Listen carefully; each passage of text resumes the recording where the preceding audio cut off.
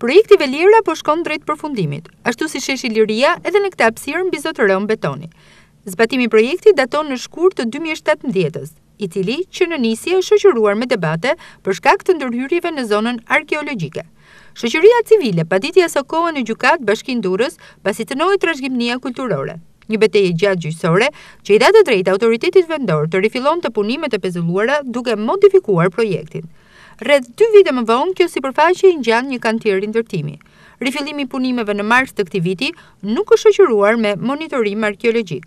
Projekti me vlerë 4.6 milion euro, edhe pse ka hyrë në fazën përfundimtare, nuk ka gjetur mbështetjen e shoqërisë civile.